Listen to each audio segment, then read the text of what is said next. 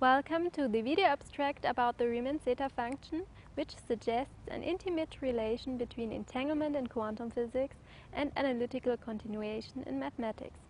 I am Cornelia Feiler from the Institute of Quantum Physics, Ulm University.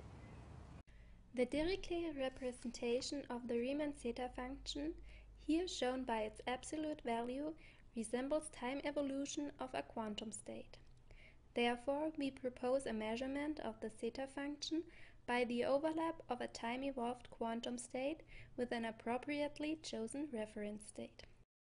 For the Dirichlet representation, it suffices to prepare a single mode of a cavity field with certain probability amplitudes which mimic the zeta function. The Wigner function of the initial state is in the form of a wedge with a dominant positive valued ridge oriented along the x-axis, that breaks up and curls for increasing time, since each part of the wave function propagates with its own velocity. The overlap between the initial and the time-evolved state, shown in the right bottom picture, gives the values of the zeta function defined by the Dirichlet sum.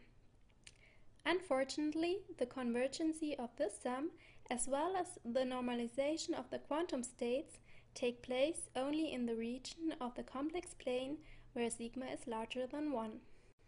In mathematics, to overcome the wall at sigma equals 1, here indicated by the red framed plane, we can employ the analytical continuation of the zeta function. In physics, we found that an entangled state could help us to go beyond this wall.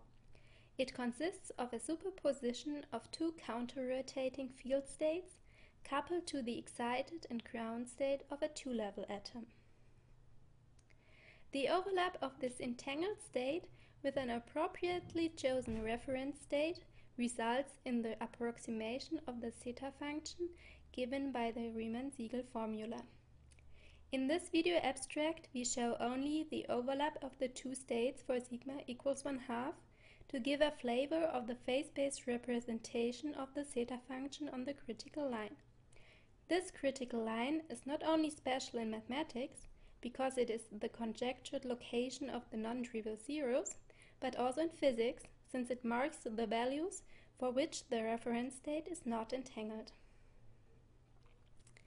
More details on the structure of the required states, their phase-based representations and their connection to the Riemann zeta function are presented in our paper. Enjoy your reading.